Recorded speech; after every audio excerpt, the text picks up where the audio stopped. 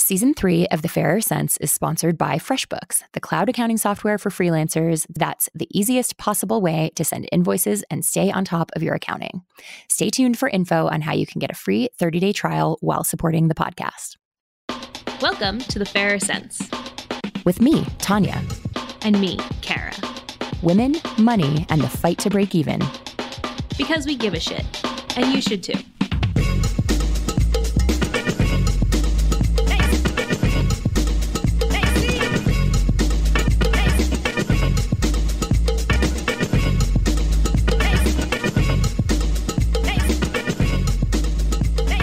Today, invisible labor, microaggressions, and women's anger. Hey, Kara. Hey, Tanja. It's so nice to be talking to you, even though we're going to probably express some rage today. It's the calm before the storm. Really. Yes. We're talking about some stuff that I think you and I, in kind of planning this episode out, have almost struggled to define it or to talk about how to frame all of this. But really what we're talking about today is the cultural moment that we find ourselves in. I think perhaps even more than any of our other shows, this is really just so timely of here we are, 2019, X, Y, and Z things are happening. And frankly, women are kind of angry about it. I mean, personally, I've been angry since birth. I think I came out angry at many things and have maintained that anger for my whole 30 years of life. But yes, culturally, we're at a place where more and more women are publicly saying, I'm angry, I'm furious, I'm mad, I'm fed up, and specifically calling out actions and systems that have made them angry. And also the consistent and constant work that makes them angry. Yeah, the undercurrent of all of what we're talking about today is, of course, the invisible labor that women are expected to do in our society. And I think the invisibility piece to me is so evident right now, like with the Me Too movement happening. And I think a lot of men, I sort of I empathize for them and them saying like, wait a minute, but why have we never been hearing about this before? Why all of a sudden is all of this anger coming from? It reminds me of like being in a bad relationship with a kind of clueless boyfriend when you go and you're like, okay, I'm ready to break up. And he's like, wait, what? Where's this even coming from? And it's like, just because you haven't heard me in all the things I've said doesn't mean that I haven't been dissatisfied and angry this whole time. We're sort of like having that conversation on a large societal scale right now. Oh my gosh. Complete agreement. I think about all of the women who have come before us, our mothers, our grandmothers, our great-grandmothers, and frankly, all the shit that they put up with. All of these things have been happening forever. It's just only now women have come just far enough that some of us have our own platforms and some of us are taken seriously. And thank God, a lot of the women who have these platforms and are taken seriously are using their microphones to advocate for some of these things. But none of this is new. Like, absolutely none of this is new. If you thought it was new, catch up, read a book. Oh gosh, yes. Yeah, it's interesting because I've heard some people recently talking about Me Too and sort of how like women are always dragging social issues into conversations. This was, you may not be surprised to hear, this was on Personal Finance Twitter. And I was thinking like all of the Me Too stuff we're talking about are women in a workplace or women attempting to get a job, sort of something bad happening in the course of attempting to advance her career. But somehow because it's women, it doesn't count as career or economic or money related. It's a social issue. I'm putting in sarcastic air quotes. It's like it's yet another instance of just women not being taken as seriously and why we're in this situation to begin with, why women are so fed up and angry, because such proof right now of just how not seriously we've been taken for so long, that so many of the things that are coming out now are greeted with such shock. Yeah. So I want to take a second before we get too far into this and just define what we kind of mean by some of this invisible labor and constant crap that women have been putting up with. You don't think constant crap is specific enough? I didn't want to swear again, so I was like, I'll use something a little more PC. Oh my goodness. But some of you are probably familiar with the term microaggression, but I'm going to define it. It was defined by Columbia professor Darrell Sue as brief and commonplace daily verbal, behavioral, or environmental indignities, whether intentional or unintentional, that communicate hostile, derogatory, or negative slights and insults towards people of color. So now this obviously comes with a racial tone, but it also shows up in gender roles. In class roles, microaggressions show up all over the place. I think this is a little bit of a new vernacular for many people, especially older people. And I think it's so important that this has a name because this happens constantly. So I don't actually watch the show, but I saw this gift set of Brooklyn Nine-Nine where Jake Peralta and Amy Santiago, who are married on the show, are going through their day and they're doing the exact same activity and they're getting two very different responses. So like they go get a cup of coffee and they buy it from this white guy who's the coffee vendor. And he just says to Jake, like, have a great day. And to Amy, he says, you have a pretty mouth. Have a great day.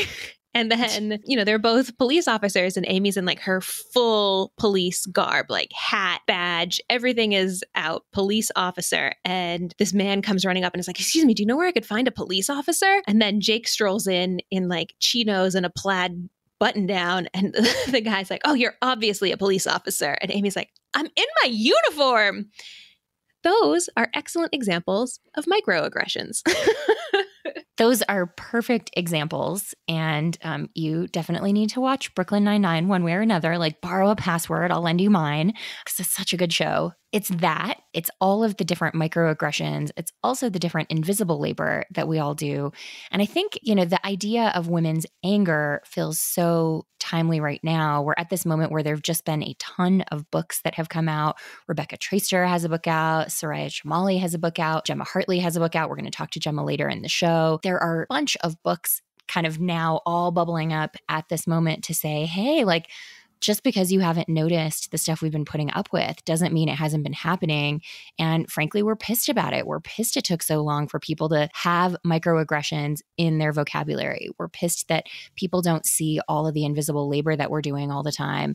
And it's sort of like, to use the bad boyfriend analogy again, like, just because we haven't said it all to you doesn't mean we haven't been feeling it. It just means we knew how you'd react. We knew you wouldn't care. We knew you wouldn't think it was a big deal. You might say like, oh, they're there. Yes. It's like all of those small things like, oh, you're so cute when you're mad, right? Or just like the brushing aside of concerns and experiences is what really, really pisses me off, frankly. And of course, this, as in all things, microaggressions are intersectional because if you are a woman of color, you're going to have to put up with racial microaggressions as well as gendered microaggressions. And something that I know people of color get all the time is like, well, where are you really from? And it's like South Carolina, or like Austin or Tahoe, right? Whatever. It's like, I'm from here, but you're othering me and that's not okay. And I'm just like trying to get a cup of coffee or what have you. And you're all, justify your existence in America to me real quick. Yeah. Or like there was recently Stephen King, who is married to a wonderful novelist named Tabitha King. Together, they made a big donation to, I think, the New England Historical Society, something like that. But the news stories that came out about it said Stephen King and his wife made donation to said organization.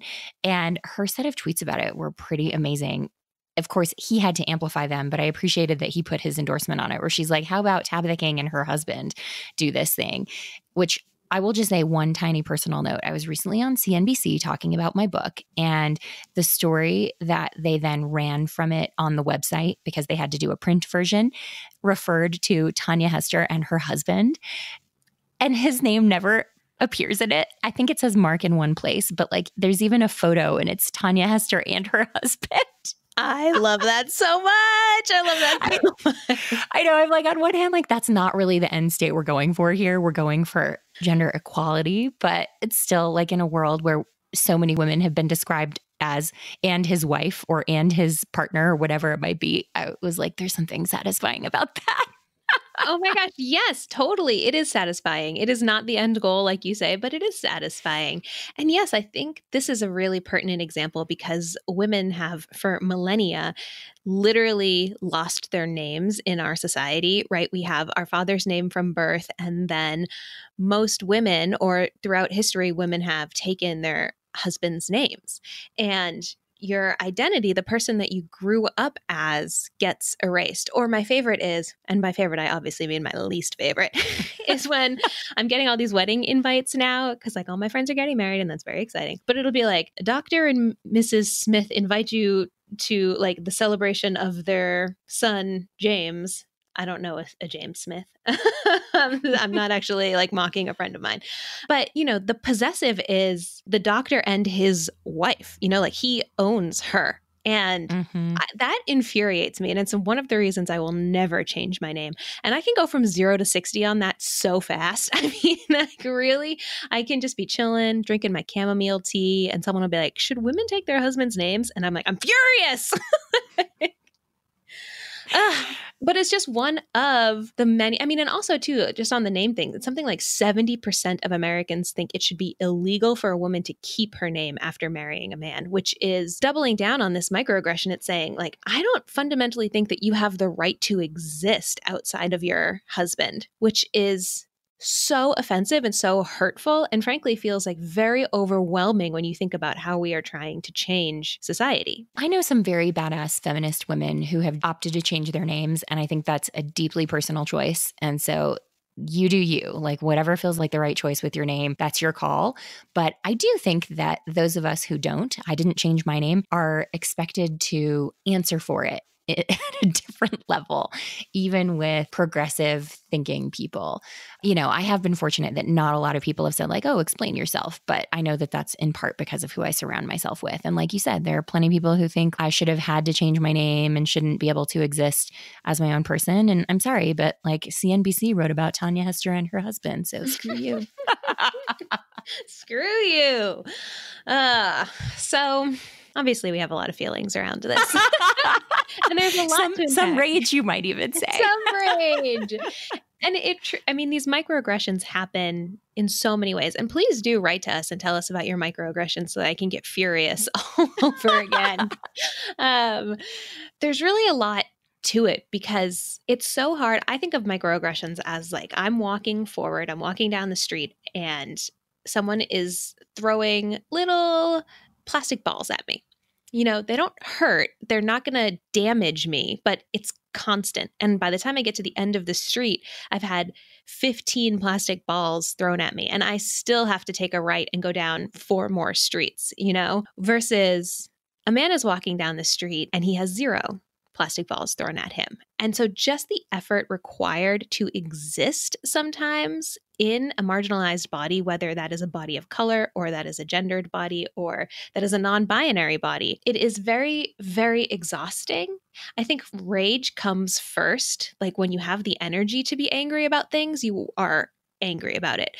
But then sometimes you get to the end of your walk and you're like, I am exhausted from just surviving the onslaught. And I don't have the energy to be angry, which is another show, really, that we could dig into. But this exhaustion from the rage and from the onslaught is very real. It is real, although I have a different take. I actually think that we are socialized so aggressively as women and girls and people of color to be the ones who make all the concessions and the ones who compromise and the ones who put on the brave face, that I think the anger comes from the exhaustion. What do you say we jump into the interviews? Yes, let's do it.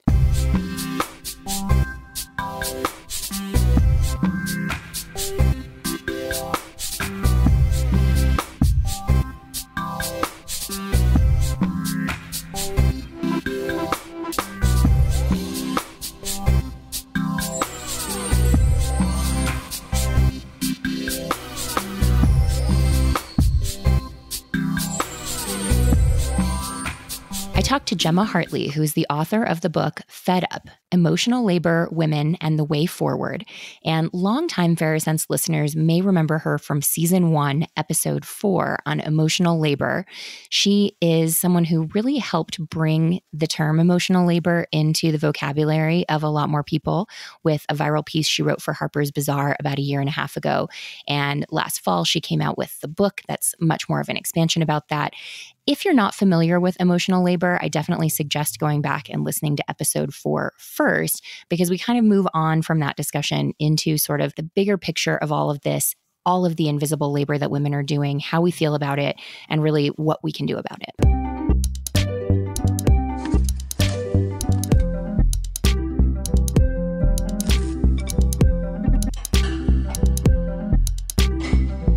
I wanted to look more at the cultural reasons why emotional labor is imbalanced in this way. Mm-hmm. So a lot of it is looking at our historical views on emotional labor, how this got to be women's work and only women's work, and why it's so hard to change that. And a big part of that is because this work is really invisible. It's not the physical tasks that you're doing around the house. It's not the actual doing of the to-do list. It's making the to-do list. It's dealing with the emotions of those around you. And that's really hard for people to see if you aren't the one doing it. So men have trouble seeing this because they aren't the ones doing it. In looking back at the history and the origins of some of this stuff, I mean, has there ever been a time in recorded history when women weren't doing emotional labor? Not here. But some of the really interesting stuff that came up in researching this book was that there are other cultures where men are balancing emotional labor with women. Tribes outside of Western socialization are doing this work very equally. So it's not something that is hardwired into our nature that women are the ones that should be doing emotional labor. We've been socialized this way. And I think that's really great to hear, because that means we can undo it and we can find better balance. It's not something that we're fighting nature against. It's something that we just have to readjust our culture and our expectations. There are a couple different levels on which you could think about addressing it for, just like our average listener. So you've got, how do you raise children who are not socialized the same way? You've got, how do you address this in your romantic partnership? And then you've probably got also some dynamics at work or in your other volunteer life. I mean, starting with kids, what do you recommend for raising little boys? And I imagine there's also something you want to do with raising little girls so that they don't fall into the old patterns of carrying all that weight. I think the most important thing is women are the ones that need to change their behavior first. And I think that is because we need to know that we can't change other people necessarily. Now, I think we should all be in equal partnerships. But if you're starting out on this long journey towards balancing out emotional labor with your partner, you need to change some things first so that your children will see that this is how it needs to be. Mm-hmm. So I think the most important thing first is setting boundaries on the emotional labor you are doing. Don't do it for other people. Don't do it for your partner. And that can sound a little bit harsh, but if you want your children to know that you don't, your daughters to know you don't have to do everything, you want your sons to know, like, hey, you need to do stuff too, you need to set really clear boundaries and not feel like it is your job to keep everyone comfortable, everyone happy all of the time. Another huge part of it is you do need to have a partner who is doing their fair share of work, who is noticing what needs to be done, not waiting to be asked to do something, and to really be an active participant in your shared life. One of the things that I've thought a lot about since our last conversation is the idea of, your article started with the anecdote of the boxes in the middle of the closet. There's sort of the chores side of it, and then there's also the stuff that doesn't go with a physical task that's really just purely emotional, doing the management of people's emotions and taking responsibility for that. I'm curious, in looking deeper at this, if you have sort of any recommendations for folks who have maybe that mix, where it's the chore mix is fairly equal, but there's still the emotional side of it and kind of the managing feelings and being the one to kind of keep the mental lists.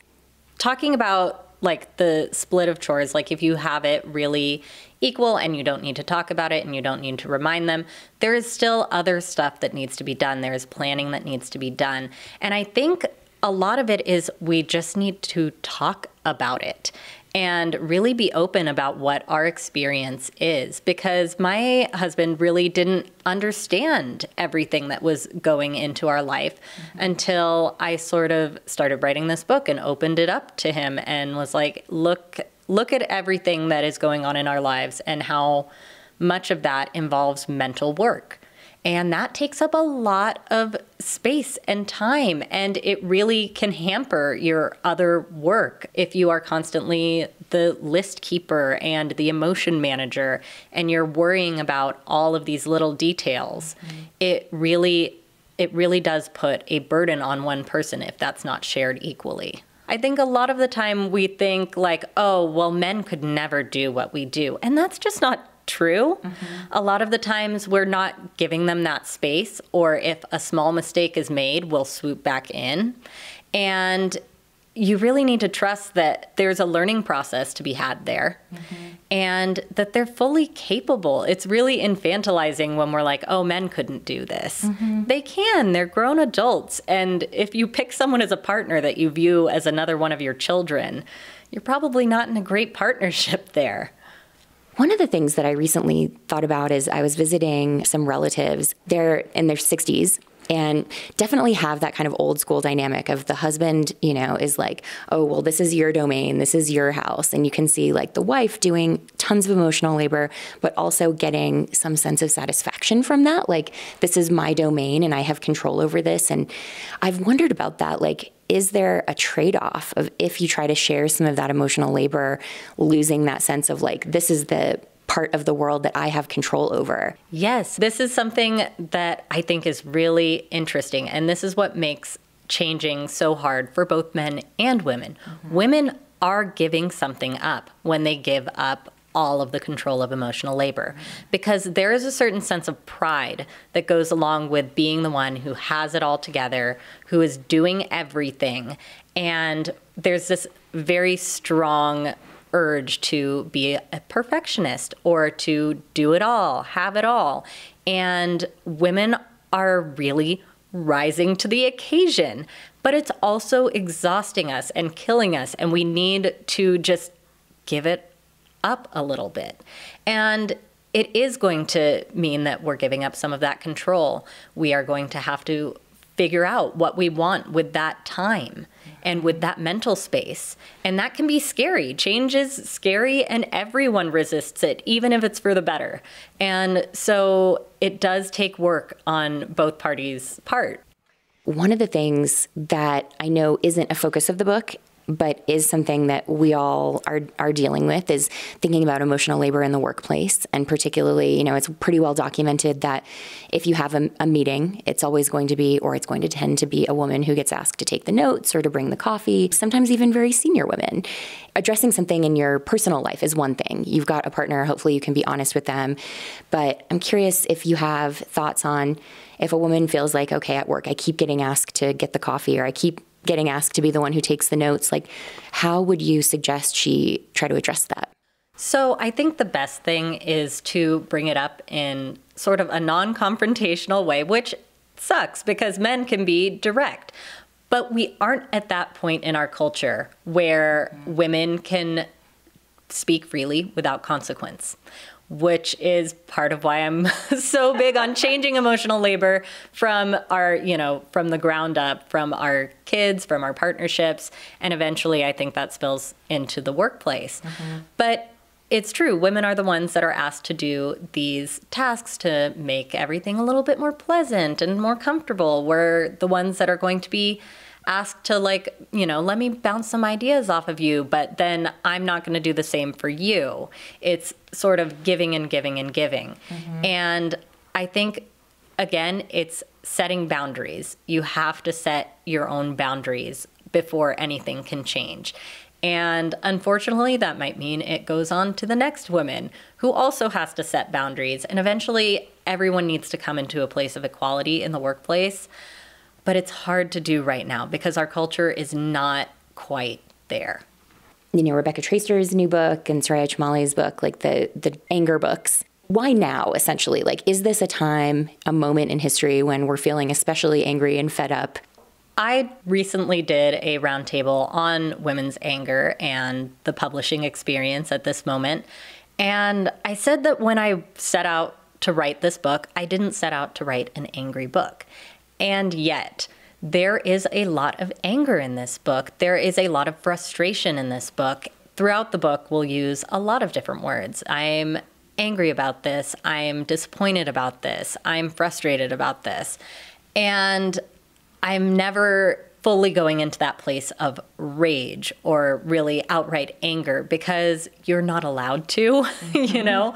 And I think that right now, publishing this book alongside these other books about women's anger shows that we're at a point of change because this is not terribly new. There was a lot of anger in the women's movement before.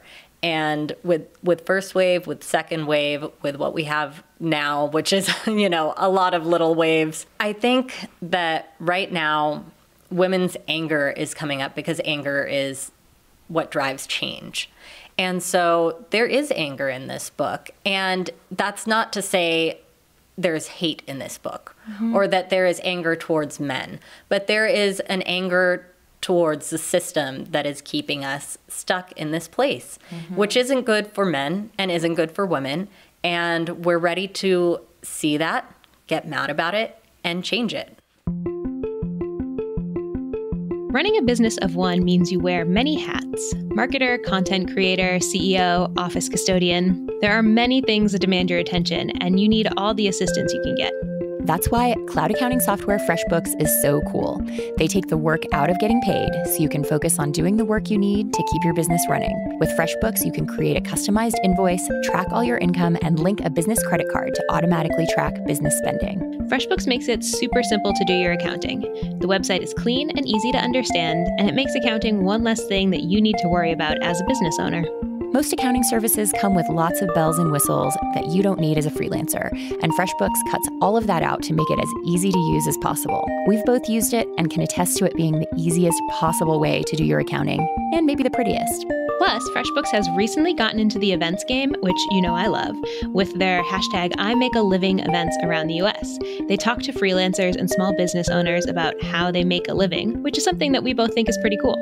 Head to freshbooks.com/TFC to claim your 30-day free trial and enter the fairer cents in the How Did You Hear About Us section. It's a win-win. You get something free while supporting the fairer cents. Join the 24 million people who've used FreshBooks already. That's freshbooks.com/TFC.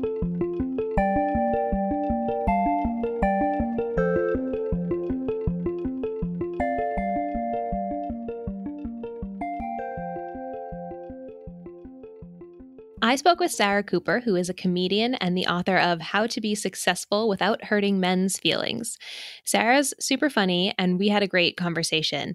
And we talked about everything from how to talk to men without hurting their feelings, to how to get paid, and to being angry as a woman of color. I actually just saw a tweet today by somebody. It was a man, and he said a friend of his, a female friend of his, was let go from her job because she was called difficult. And as his friend was telling him this story, it made him realize that women are called difficult for asking for things that men get automatically. And that was like kind of a wow moment for me, because that was a lot of the reason why I was inspired to write the book.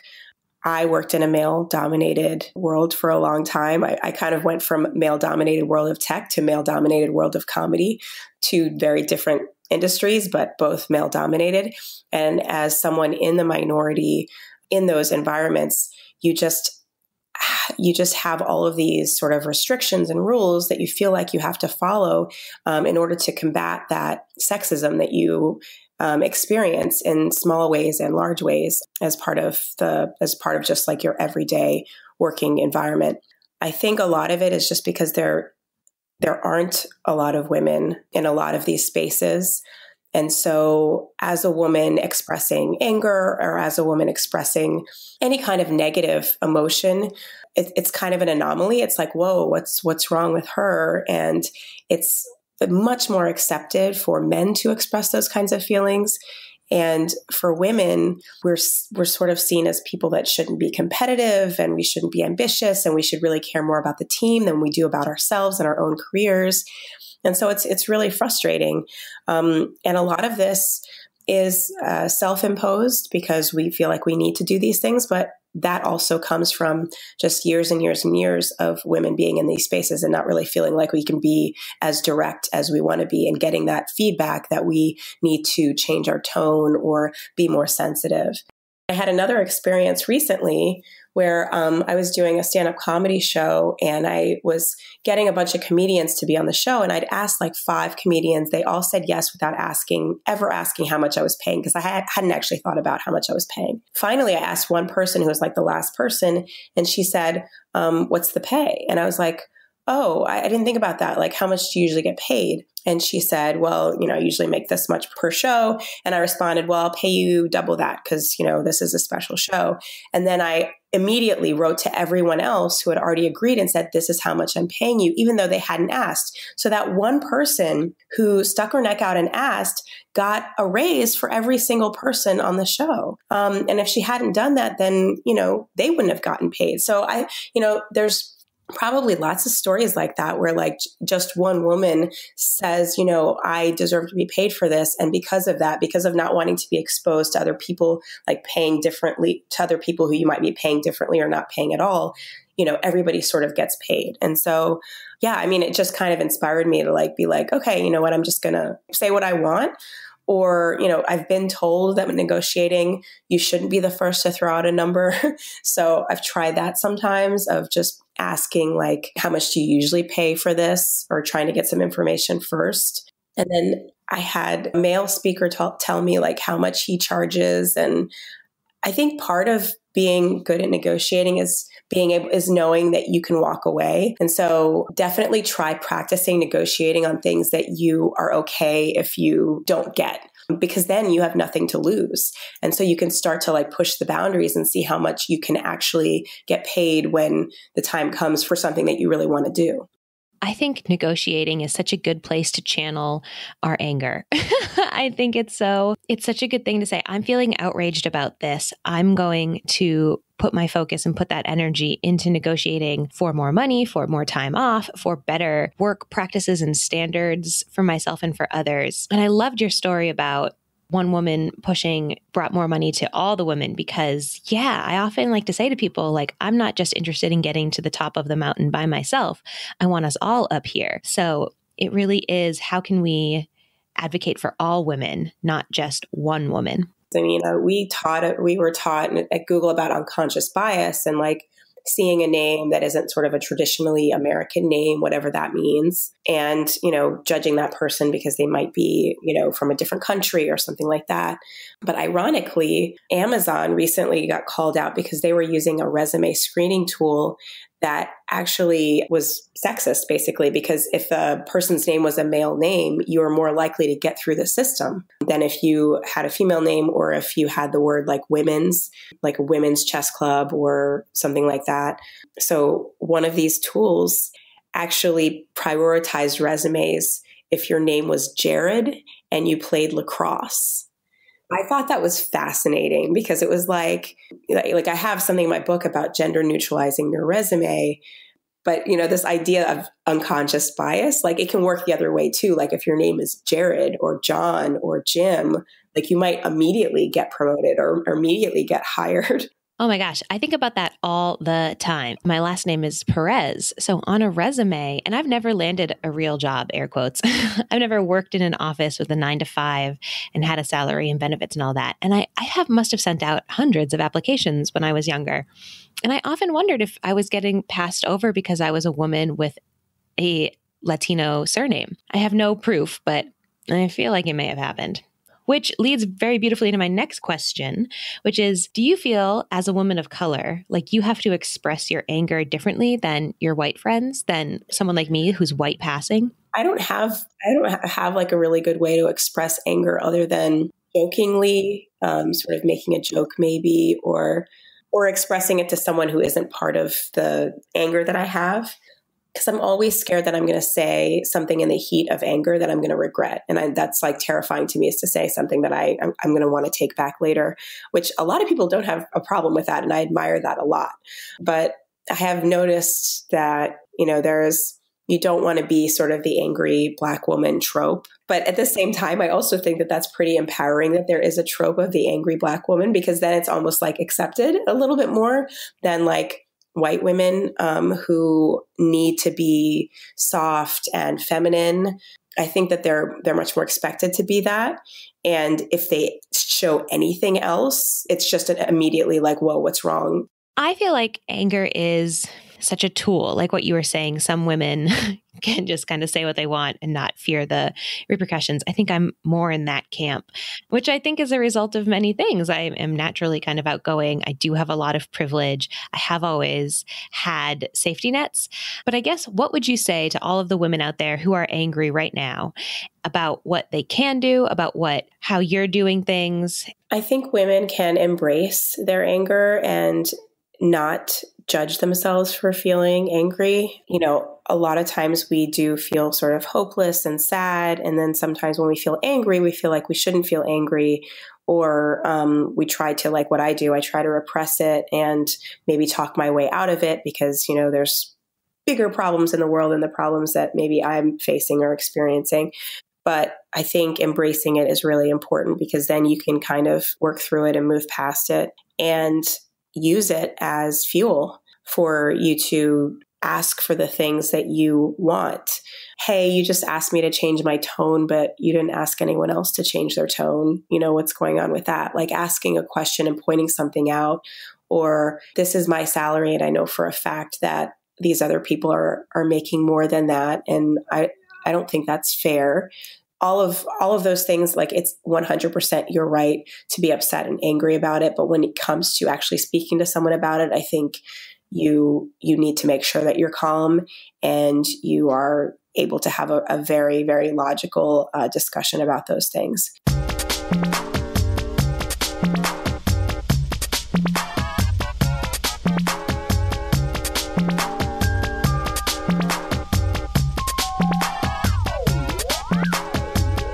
One of the things that Gemma and I talked about off mic was the idea of whether to really call what she's writing about in her book emotional labor.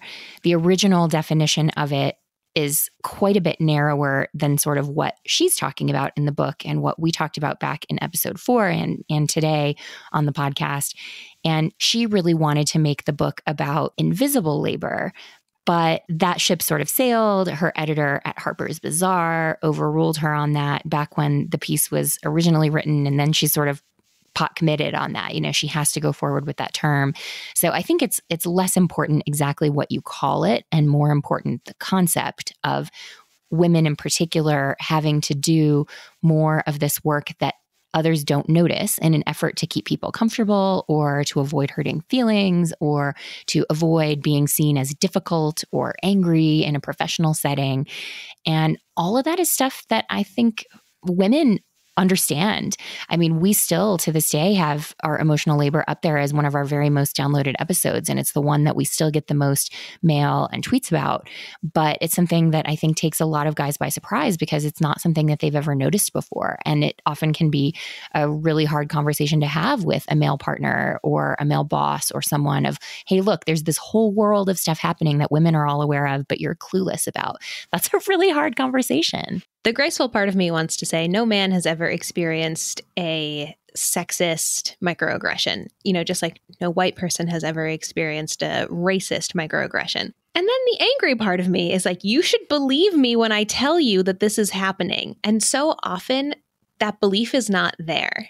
And maybe it's partially biological, like, well, I'm not seeing that. I'm not experiencing that. So I'm having a really hard time believing it's actually happening. But when that happens to every woman over and over and over again, or every person of color over and over and over again, it's beyond frustrating, it's beyond enraging, and it becomes oppression. Like that's how we get here.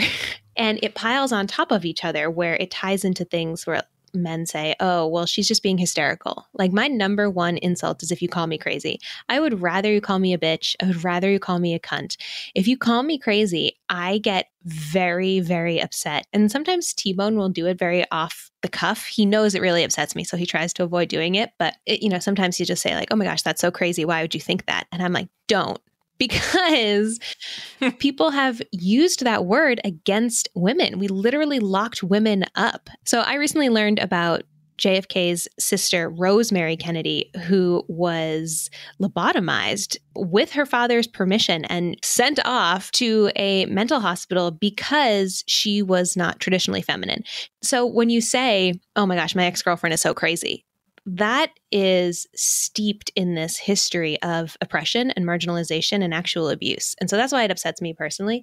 But that's how we got also to kind of where we are. That's how our society builds. It's, I don't believe you. I don't believe you. I don't believe you over and over and over again. It gets woven into the fabric of our society and how we operate. Now, what's uplifting is that we have arrived at this point in society where we are having this conversation. And there are a lot of voices in this conversation, and there are a lot of layers to this conversation, which makes it complex, but also means real work is getting done. And that is something I'm super excited to be a part of.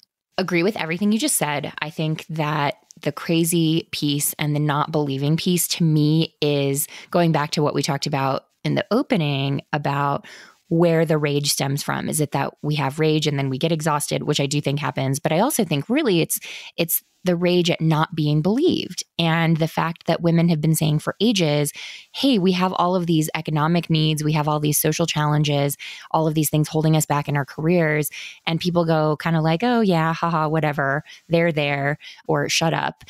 And that's why you see so many women now just voicing that anger and running for office and kind of giving no fucks in the workplace and saying like, I'm going to push for what I deserve or push for other women, because obviously being polite and not being believed didn't work. But one thing I do want to raise, this is something that is not an original idea that I get credit for, but I saw today that there's a new book coming out this coming fall called Burn It Down, Women Writing About Anger, edited by Lilly Dancyger. I'm sure I pronounced your name wrong, Lilly, and I'm sorry. Please tell us how to pronounce it correctly if you're listening. But in it, she writes in the intro, which I think was really powerful, who gets to be angry? If there's now space for cis white women's anger, what about Black women? What about trans women? And I think that's really important and sort of reflective of where we are right now. Like, I think we're at this moment where it's becoming a little bit more acceptable, or at least whether it's acceptable or not, at least a bit more normal that white women get to be angry. But what about LGBTQIA women? What about Black women or other women of color? You know, it then gets a lot more complicated. And like you said, Kara, I'm glad that we're having this conversation. You know, as much as the Me Too movement sucks that it's necessary, the fact that we're having a debate about what happens to these men who've done shitty things, like should they be canceled forever or do they get a path to redemption? I don't love having that conversation. It's deeply uncomfortable, but the fact that we're having it means that at least on some level, people are listening to at least some of us, at least some of the time. So we still have a long way to go, but it does feel like progress, even if it's messy and even if it's uncomfortable. Yeah. On the one hand, I really don't think we will ever get to the end. You know, I don't ever think we're all going to be sitting around singing Kumbaya. I don't. Simply, and I don't mean that in a negative way. I mean that there will always be boundaries to push because our world is ever changing and people are ever changing. You know, 50 years ago, certainly there were trans people, but the idea, I think, of a trans movement in its current iteration felt probably very far removed.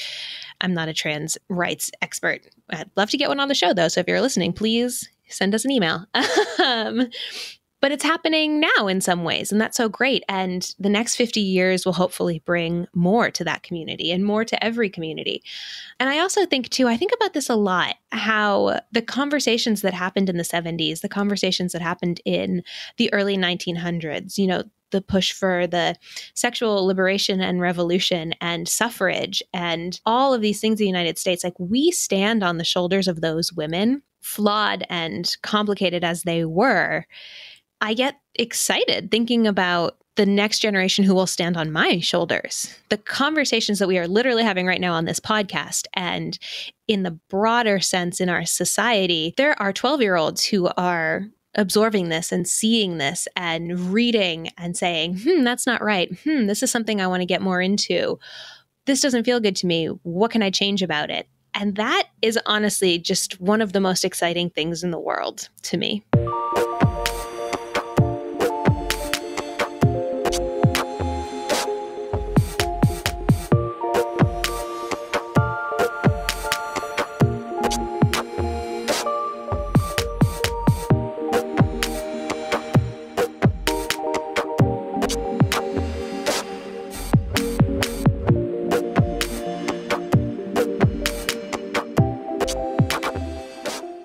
I'm sure this is one of those topics that we could continue to talk a lot about. It's something I know that all women in this society and culture have a lot of thoughts and feelings about because it's something we've all been dealing with for such a long time. We could for sure keep going on, but I think I'd really love to hear from you all listening and hear your thoughts on this. So whether that's email or tweeting at us, we'd love to hear what you think. Yes, you can email us at fairsense@gmail.com. You can follow us on Instagram or send us a DM at Fairsense. And we are on Twitter at Fairsense as well. All the places. All the places. And of course, we continue to love and cherish everyone who leaves us a review, whether you take the time to write out how the show makes you feel or just tap those stars. We really, really appreciate it. We hope you'll keep doing it. It is a really great way to support the show and to just bring a little joy into our lives. Oh, I would say big joy into our lives, not little joy. Yeah, it's true. I mean, like, sometimes I read that. Obviously, we text about it, but also sometimes I'm like, T-Bone, someone left us a review. And he's like, I'm doing work. I have a life outside your podcast. And I'm like, no, you don't. Just know that I'm running around my house reading your reviews to anyone who will listen. So if that's not enough incentive to leave a review, I don't know what is. Oh my goodness. So we have a few episodes left of season 3 of The Fairer Sense, and we're excited to bring those to you. So until then, stay rad. Stay rad.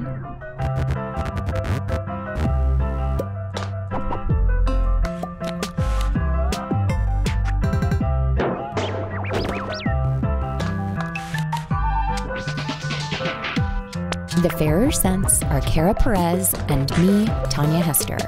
Editing by me. Our theme song is by The Insider.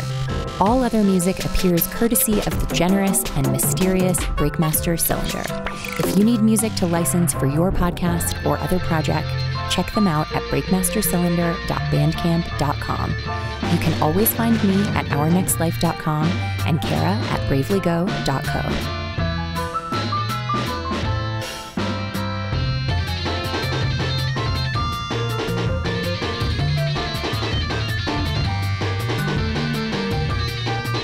I feel like I always say stay rad second. It feels weird to say it first, but is it okay if I say it first? Go right ahead.